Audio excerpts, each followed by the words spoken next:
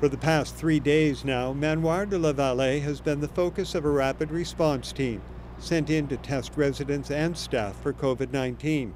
The results, not encouraging. Today, there are 3 new cases of COVID-19 in the province.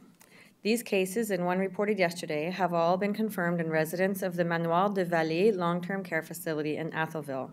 The home has 51 residents with varying levels of care. 4 residents and 1 staff member are now known to be infected with the virus. 3 are in hospital, 1 in intensive care. I understand the stress that this is causing for residents and staff of the Manoir and their families. An outbreak in a senior's home is everyone's greatest fear. It's a dramatic setback in a province that has, until now, managed to keep the COVID genie in its bottle.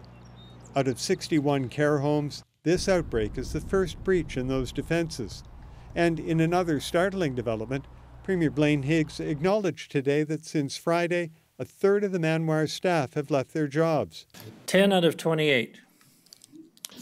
And they felt it necessary to leave the facility, which is concerning because, you know, at a time like this, it's important that, you know, we have everyone there to do what we can.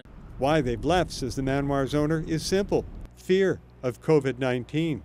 As soon as the staff learn that the COVID is around, many of them are just scared about that. Advocates for nursing home residents are frightened too, worried that now COVID has a toehold in the province, it will spread to other care homes. This is actually quite a setback.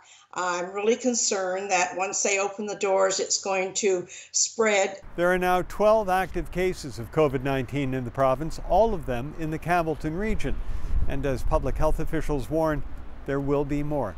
Harry Forrestal, CBC News, Fredericton.